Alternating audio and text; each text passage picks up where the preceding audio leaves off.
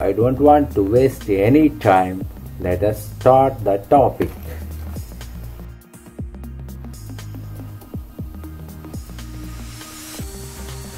The ray travels from rarer medium to denser medium. Convex surface,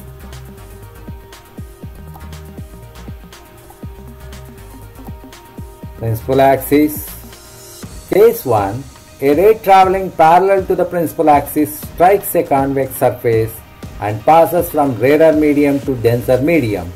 The refracted ray reaches a particular point on the principal axis, which is known as focal point.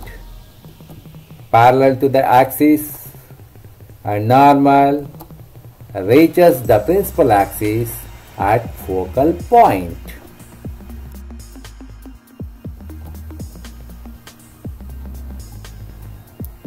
The ray travels from denser medium to rarer medium. Convex surface.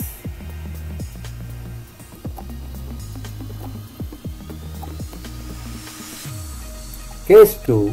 A ray traveling parallel to the principal axis strikes a convex surface and passes from denser medium to rarer medium. The refracted ray moves away from the principal axis.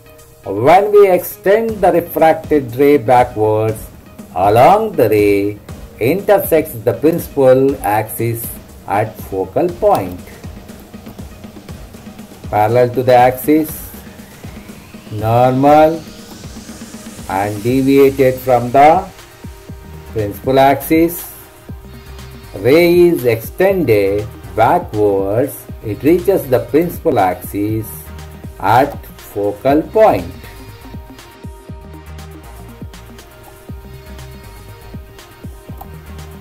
Now this is concave surface because the ray is traveling from denser medium to rarer medium.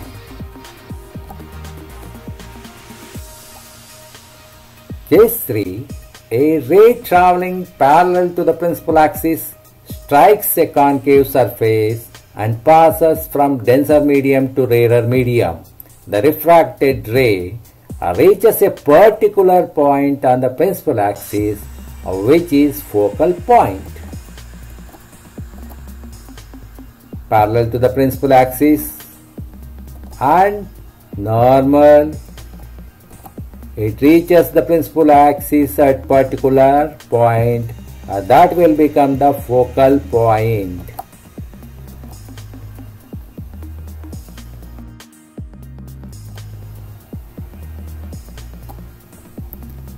Concave surface.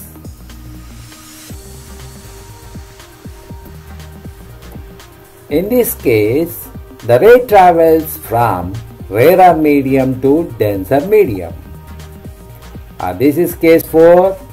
A ray traveling parallel to the principal axis strikes a concave surface and passes from rarer medium to denser medium. The refracted ray moves away from the principal axis. When we extend the refracted ray backwards, the extended ray intersects the principal axis at focal point.